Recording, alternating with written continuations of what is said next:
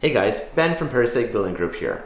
Removing walls is such a big part of design these days.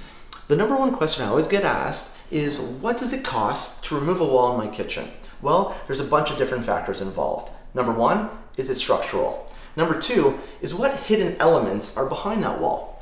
We come across everything: plumbing, HVAC, electrical, data cables, the list goes on and on. The key to mitigating these costs is do as much investigation beforehand as possible. We do a lot of due diligence so that you don't get surprised with a bill halfway through the project. The average wall, I would say in our experience, is between $7,000 and $12,000, depending on exactly what's involved, beamwork, what's inside of it. If you're thinking of getting a wall done, make sure to give us a call. Because remember, don't just hire anyone.